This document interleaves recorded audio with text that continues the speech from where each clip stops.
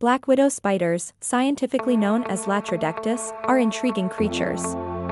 Despite their notorious reputation, they are generally peaceful and only resort to venomous bites when all else fails in self-defense.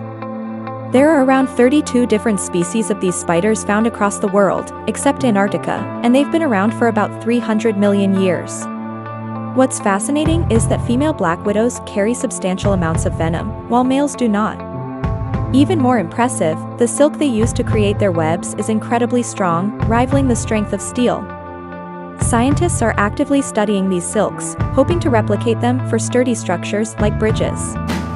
Among the black widow species, Latrodectus tredecimguttatus is the most deadly. Black widow spiders, scientifically known as